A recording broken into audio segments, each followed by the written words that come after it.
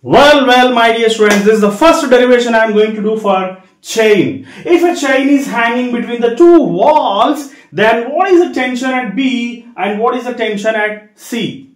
You just remember one thing, that tension always acts tangential to the chain here. So at this place, chain is like this. So tension is acting in this direction. Okay, then what is the horizontal angle? It is going to make it theta, because here also theta are vertically opposite angles. Okay, so then this part is going to be t cos theta and the upper part is going to be t sin theta, and this takes place at the point B here. The same thing replicates even at A also. Tension tangential on the chain. This is t cos theta, this is t sin theta. Okay, so what are you going to understand from this? Here t sin theta components are acting upwards, so both are added here. They can be taken as 2t sin theta. And you should remember one thing, that mg, that is weight of the chain, is always acting downwards.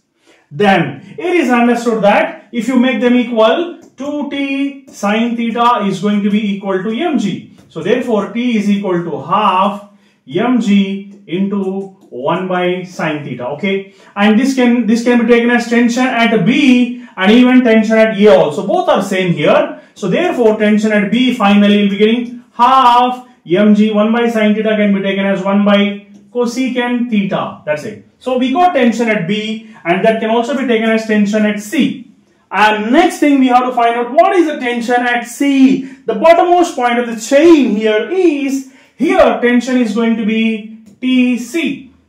Okay, so this tension TC is exactly equal to tension T cos theta. Okay, T cos theta. TC and T cos theta both will be same here. So TC is equal to T cos theta. Okay, and what is this T? This T is nothing but tension at B. Okay, that is tension at B. So therefore TC is equal to tension at B into cos theta. So what is the tension at B here? Tension at B, already I got it as half mg into 1 by sin theta. Already cos theta is present here. Okay, so just I am taking TB and substituting this value here. Okay, this complete value I am substituting here now. So tension at C is going to be half mg, and this combined together it is going to be cot theta. So I got everything now. I got tension at C, I got tension at B and C in a case of a hanging chain. This is going to be the simple derivation. Thank you very much.